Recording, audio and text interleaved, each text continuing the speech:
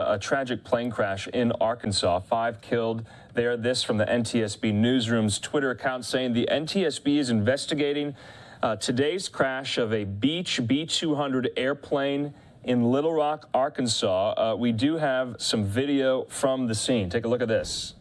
This is what we know. 5 employees of an environmental consulting firm died when a small airplane they were traveling in crashed near a Little Rock factory today, shortly after taking off. The twin-engine plane crashed outside of an industrial area in Little Rock, just a couple miles south of the Bill and Hillary Clinton National Airport.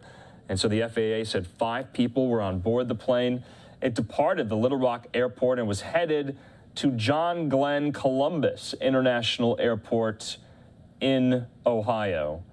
And so this is from the firm CTEH. It's an environmental consulting firm based in North Little Rock. They said the 5 people on board the plane, including the pilot, were its employees. Now, this is an interesting twist in this. Take a look at this. Remember, we brought you this scene over this metals manufacturing plant in Bedford, Ohio, a couple of days ago after that explosion. Well, these 5 individuals from this environmental consulting firm were on their way responding to this scene this week.